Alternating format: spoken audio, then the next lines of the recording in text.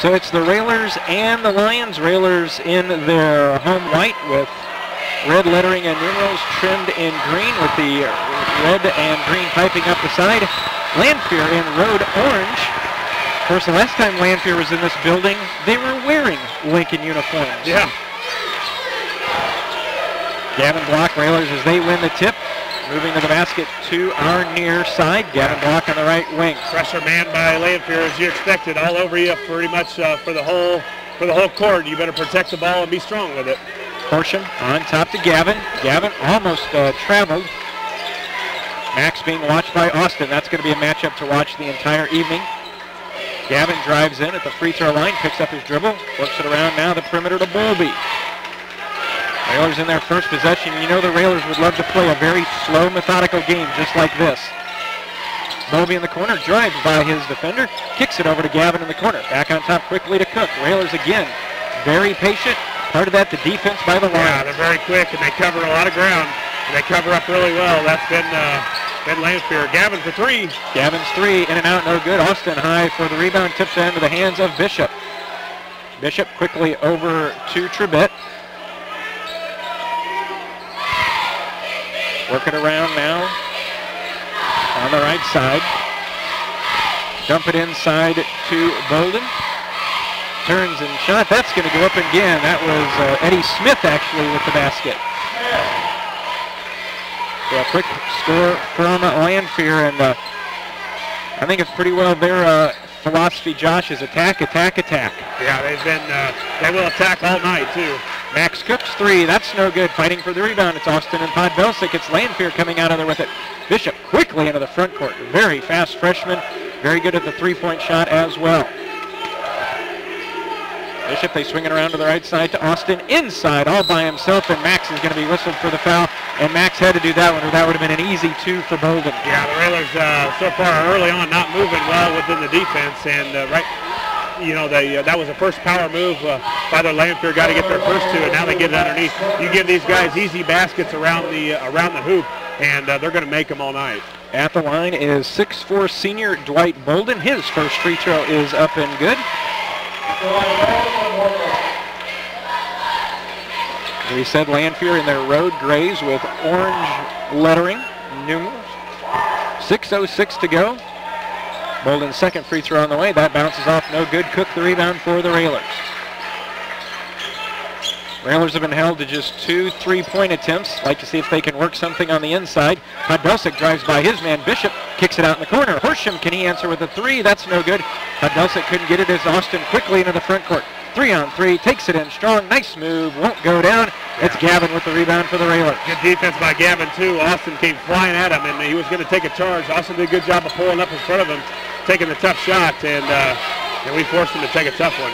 They look to go backdoor. Podbelsic with a nice catch. He threw it back in bounds, but it's picked up by Lanphier.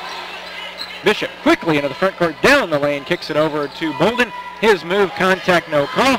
Gets the rebound. Smith up with it. He can't get it. Smith gets the rebound. Tries to go up again. It's taken away by Gavin Block. Gavin, 1-on-2. Now he's going to pull it into the corner.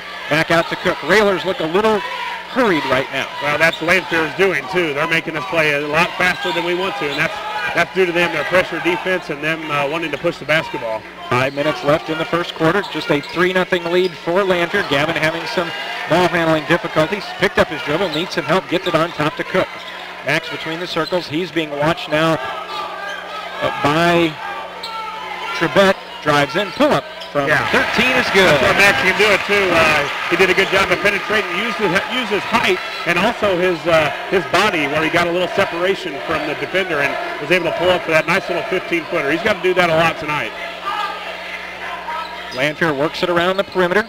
That's Tribbett, kicks it over to Austin, being watched on the side by Cook. Bishop's going to drive in at the free throw line. Tribbett's three on the way, out the back of the rim, no good. Rebound knocked away by Horsham into the hands of Podbelsic for the Railers. You'll live with, I think, a lot of the Lions shooting it besides Bishop, and Austin will make a few. But if you let those other guys shoot it, the one thing we got to do is rebound, and there we got away with one. Max hands off to Podbelsic. Will pulls up from 16. Back of the rim, no good. Rebound down to Trebet again for Lanphier. 3-2 lead for the Lions halfway through the first. Kick it back out, stolen away into the hands of Podbelsic again. Yeah, frantic pace right now, and maybe not a pace the Railers are wanting. I think we're taking some quick shots at times. Yeah. Gavin gets by his defender in the lane, and we've got a foul on the outside of the lane. Be the first foul on Lanphier. Foul is going to be whistled on Bishop. That'll be his first on Lanphier, as we said. Austin and Bolden check out. In for Lanphier includes 6'7" junior Scotty Wallace. And we've got a foul underneath. It's going to be whistled on Wallace as he was holding. So that'll be the second foul quickly. As Wallace and Gavin are pushing in, trying to clear some space for each other. And now the inbound. Horsham comes in on the way. And a foul is going to be whistled on Trebet as Bowlby got run over trying to set a screen. Yeah, 3 fouls in a hurry for Lanphier, and that's one thing the Railers could have an advantage of if we get them in foul trouble and get to the free throw line. We haven't done that a lot this year. So how long do you think it'll take before we get a double foul against Wallace and Gavin? Yeah, it's already started right when Wallace came in, and they're pushing and shoving now. Horsham inbound to Max. Max under the lane. Little spinner off the glass is good. Max with a nice move underneath. Josh, I tell you what, I thought he was way too far under the basket, but he did a nice job of spinning and getting it off the glass. He maneuvered his body right around to get a better angle on the backboard. They dump it down, try and kick out. Trebet is there. He throws it off the glass. That's no good. Wallace lost it. He couldn't get the rebound. It's headed back to the rail. Yeah, we're making them take some tough shots, Jeff, but our activity on the boards is not good right now. Lanphier really aggressive on the rebounds. It's a good thing we're here by this air vent, Josh, because if we were sitting in the crowd, I think it'd be a little warm. This place is packed tonight. Yeah, it's going to be a hot one. Max Cook for Lanphier 3. 3:05 to go in the first quarter. Gavin at the high post, watched by Mitchell.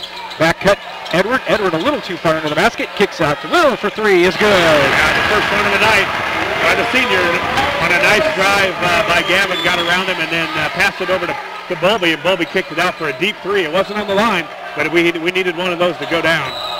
And traveling is going to be whistled on Bishop. And Josh, I'll tell you, the thing I liked about Bowlby is, you know, there might be some players, they catch it and they know that the concept is to take that shot, but he showed good patience, kicked it out to Will. Will was open for a wide open 3. 2 times he's gotten the ball underneath where I thought Bowlby could have gotten that easy basket inside where he's passed it out. We've got to get some easy baskets tonight against this pressure. Bowlby in the right corner being watched by Smith. Block watched by Mitchell. Hot on top, he's being guarded by Bishop. Stripped away by Austin.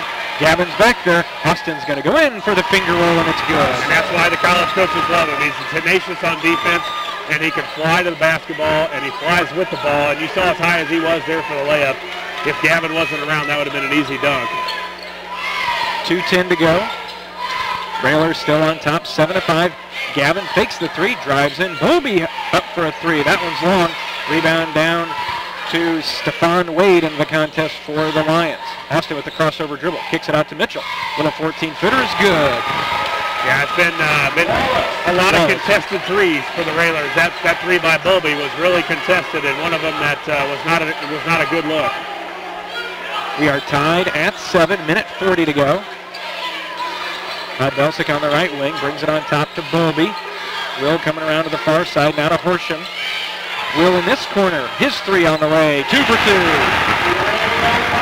Gotta get back, here comes Lanphier. Quickly into the front court as the Railers have the 10-7 advantage. High for the jumper, is up and good. That is Smith. Can't do much about that. That's a pretty tough shot, and the Railers did a good job of contesting it. A 30-second timeout is going to be taken by Lanphier. 1:15 to go in the first quarter. Josh Lincoln up 10-9. It hasn't been that go blazing out like a drag race, but playing very consistent, and they're hanging in there right now. Well, if we keep this, I think if we can try and keep Lanphier under 45, the Railers have a good chance, but can we put that many points on the board? We talked about where we've had spells in quarters where we've had that 5-point or that 7-point quarter, and then we'll come up with a 15.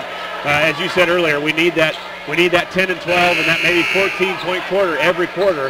And also, can we keep this pace up with the Railers? A short bench, and now with Joey not back with the cast off, but probably not going to see action tonight. Gavin looking to inbound, does so. Lanphier's really extended the pressure into the backcourt now. Railers get it back to Gavin, and Gavin will dribble into the front court. 1:05 to go, approaching the minute mark. Railers hanging on to a 1-point lead here as Moby's got it in the high post. Podbelsic looks down low to Gavin. Gavin backing the dribble, still backing, turns, gets his defender up in the air, and as Gavin, nope, they're going to say Gavin was not going up for the shot. Yeah. As soon as I saw that little guy on Gavin, I thought, let's throw in the post, and that's exactly what the Railers did. And I like what Gavin did. He kind of backed him down, kind of like a la NBA action where you got a smaller guy, you're just going to back him down. He felt what kind of pressure he needed and made a strong move. Under a minute to go. 4 fouls. Bowlby, the lane opens wide there, and Edward lays it up and in. Boy, you don't see many defensive lanes open that far.